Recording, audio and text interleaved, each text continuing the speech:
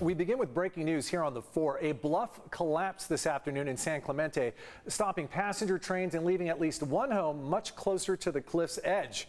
Good afternoon and thanks for joining us. I'm Carlo Cicchetto. I'm Heather Myers. Let's get right to our Jesse Pagan, who's been keeping an eye on all of this as it's breaking. Jesse. Yeah, guys, so as Carlo said, this is happening in San Clemente near the Casa Romantica Cultural Center. Let's get right into this video from Chopper 8 so you can get an idea of what we're talking about here. So Metrolink says they shut down service just after 1 p.m. because of that right there. That's a closer look. You can see it's some kind of building and the backyard patio kind of crumbling down. You can see the debris kind of landed on a spot right there. We don't know just yet how far down the cliff that all goes. However, Metrolink staff says they noticed debris rolling down a hillside north of the San Clemente Pier station. That's when their service is suspended out of that abundance of caution. Now, we did talk with one man briefly who lives in San Diego and was on the train on his way down.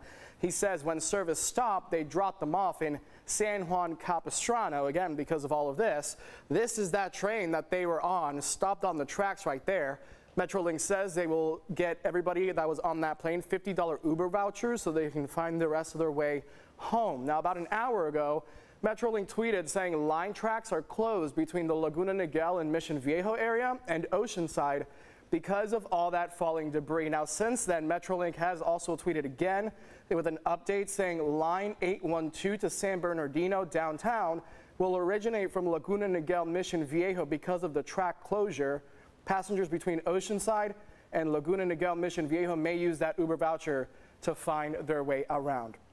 Now, if you remember, this is about 2 miles north of where the Orange County Transportation Authority is working to reinforce a hillside that also crumbled into pieces. So there's a few spots here along these train tracks, especially in southern Orange County, where the issues keep happening right there. So obviously officials are going to have to get a hold on that and see, really dig in to see what's happening there, guys. And those other repairs stopped passenger service through the area. They said still slowly rolled cargo trains through there, but the passenger service was interrupted for a few months. Yeah, and as you can see, I mean, it's right here. This is what's causing all of that. The bluff just kind of drops in on itself. It's a beautiful train ride, but you can see how dangerous it can be because in a lot of those areas you are right along the cliffs. All right, Jesse, thanks.